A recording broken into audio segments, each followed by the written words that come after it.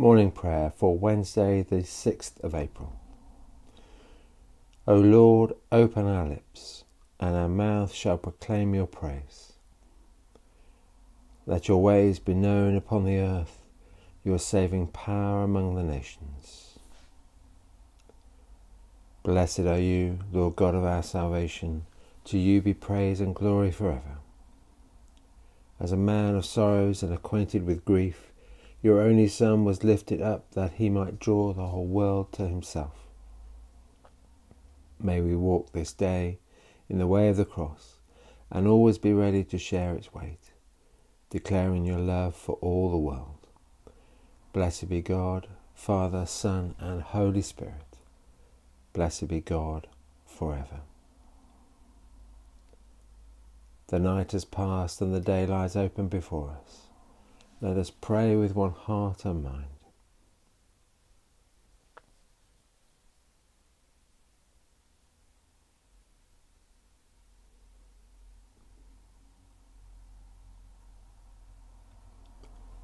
As we rejoice in the gift of this new day, so may the light of your presence, O God, set our hearts on fire with love for you, now and forever.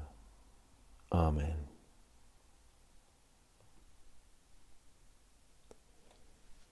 Our first reading is taken from the book of Exodus, beginning at the first verse of chapter 9.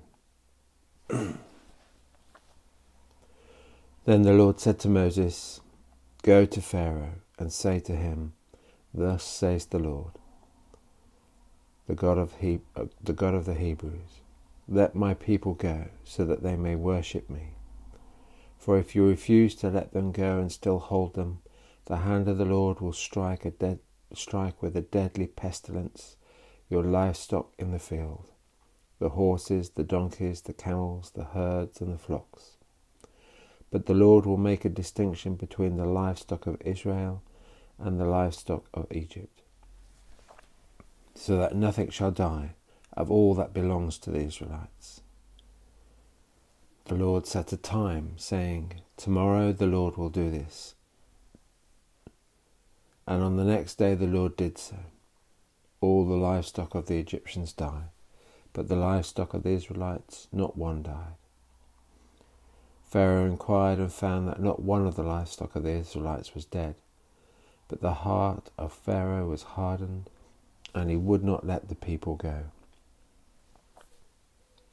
Then the Lord said to Moses and Aaron, "Take handfuls of soot from the kiln, and let Moses throw it into the air in the sight of Pharaoh. It shall become fine dust all over the land of Egypt, and shall cause festering boils on humans and animals throughout the whole land of Egypt."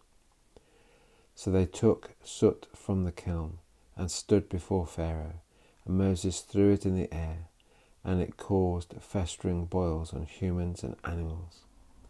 The magicians could not stand before Moses because of the boils, for the boils affected the magicians as well as all the Egyptians.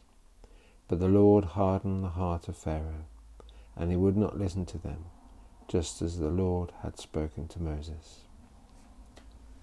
This is the end of the first reading.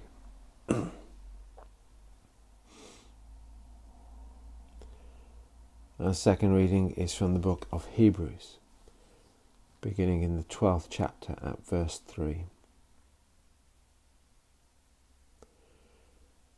Consider him who endured both hostility against himself from sinners, so that you may not grow weary or lose heart.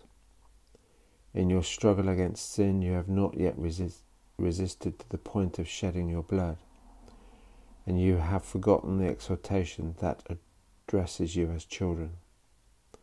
My child, do not regard lightly the discipline of the Lord, or lose heart when you are punished by him.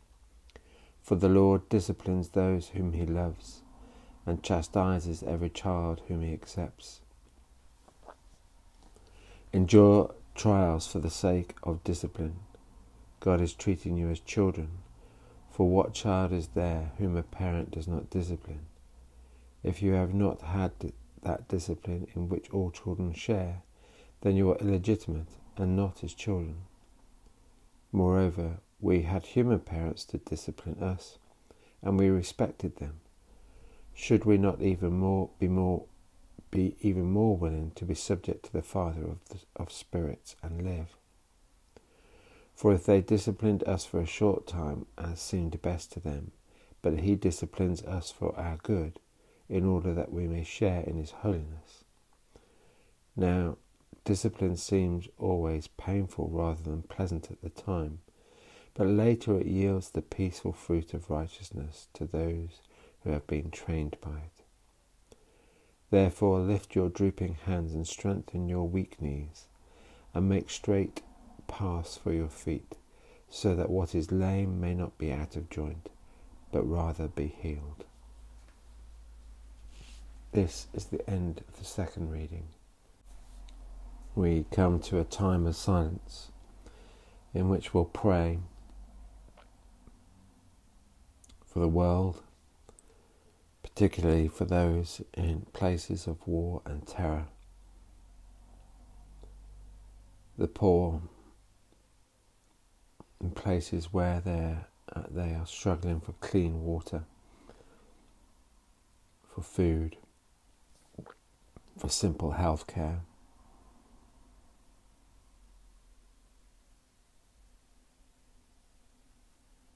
For those facing the dilemma of heating or eating.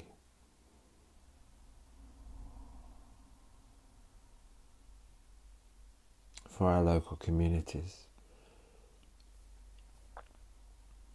For the people we know and the strangers we pass.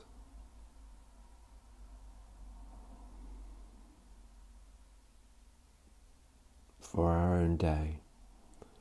For the things that we'll do and the people that we'll meet.